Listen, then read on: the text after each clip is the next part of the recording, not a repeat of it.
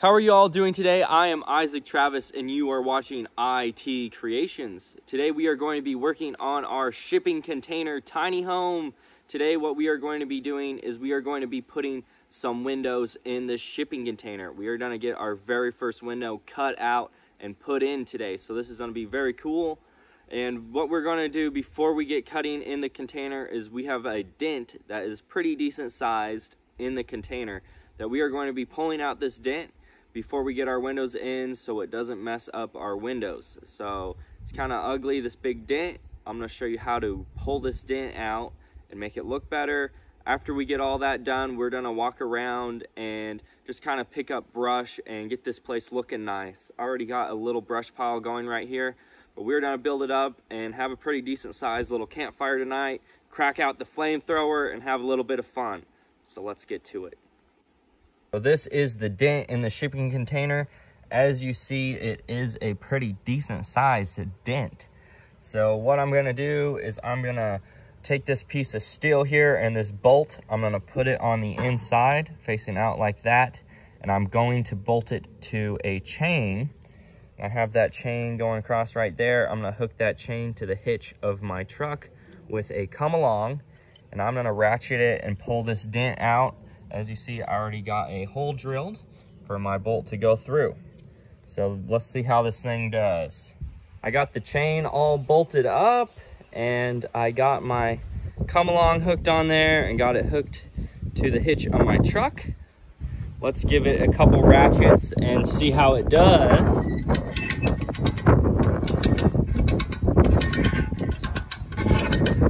And it is pulling out nicely.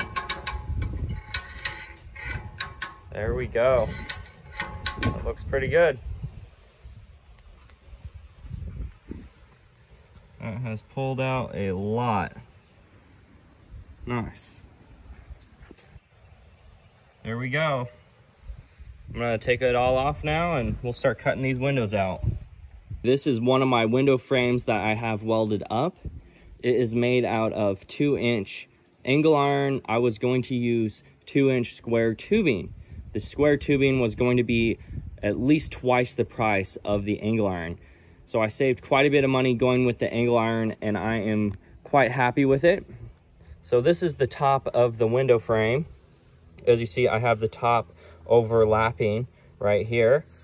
And I have a little notch on the side so it won't interfere with the hole I cut in the container.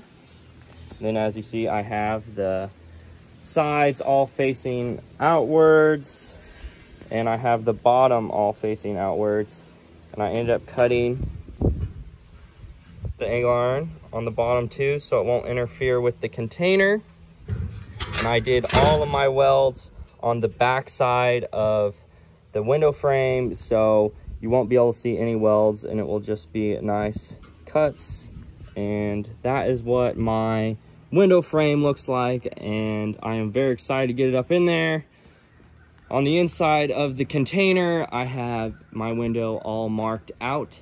Let's fire up the generator. I do not have power down here yet. I'm just using a generator until I get this thing built. There we go. I have it all marked out right here with a pencil. You can kind of see it right around in there, my pencil markings. But I'm just going to be cutting this thing out with a little angle grinder. I just got a cutting wheel on this thing. Let's start cutting this window out.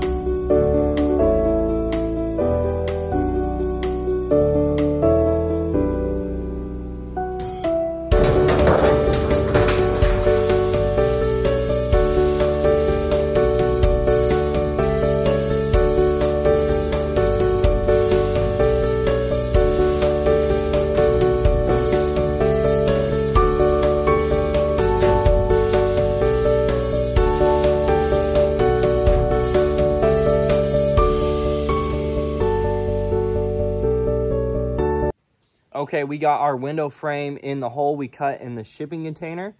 I got it all clamped in there with some C-clamps. Now we are going to go around it and weld it in.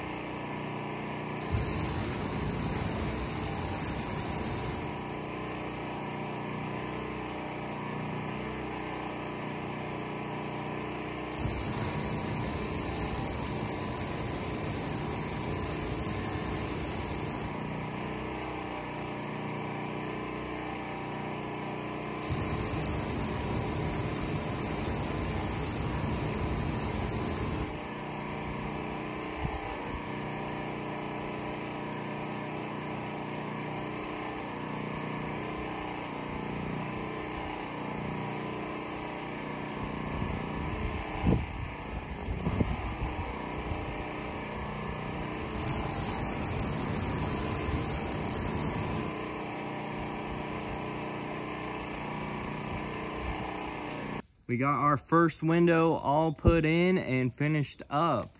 It looks really good. You can't really see it right now, but we are going to be putting a few more windows in this container.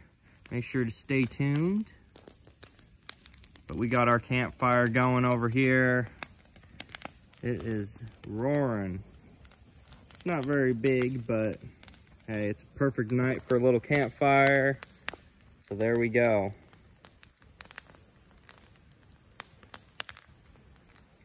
Burning up a little bit of brush.